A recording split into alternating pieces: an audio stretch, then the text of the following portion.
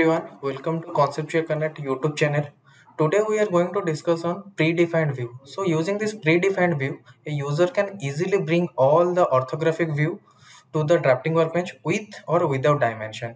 So before that, let me introduce myself. This is Amit Kumar Sarangi, working as a senior application engineer at Conceptual Connect. Let's see how to create predefined view. We just need to click on the icon. We can place the first view on the drawing sheet, and with the first view we can define as a isometric view, and we can place it at this desired position. Okay, then we just need to click on OK. Then again we need to place one more predefined view, and this view will be our first view.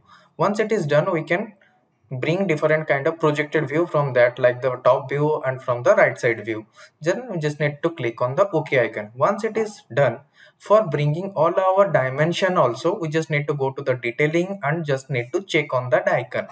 Once it is done, we just need to save it as a particular template. So we can save it as a drawing template, and we can define the particular file name as predefined one. So after defining that particular template name, we just need to click on the save.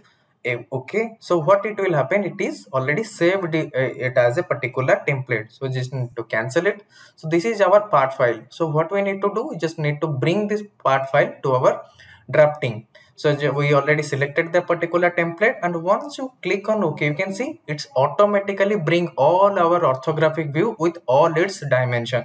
So this is the use of predefined view. So this is the second part of our series video. In the next upcoming video, we'll see how easily we can take the advantage of both property tab builder and predefined view to increase our productivity. For our all the upcoming video, stay connected with our YouTube channel. Thank you everyone.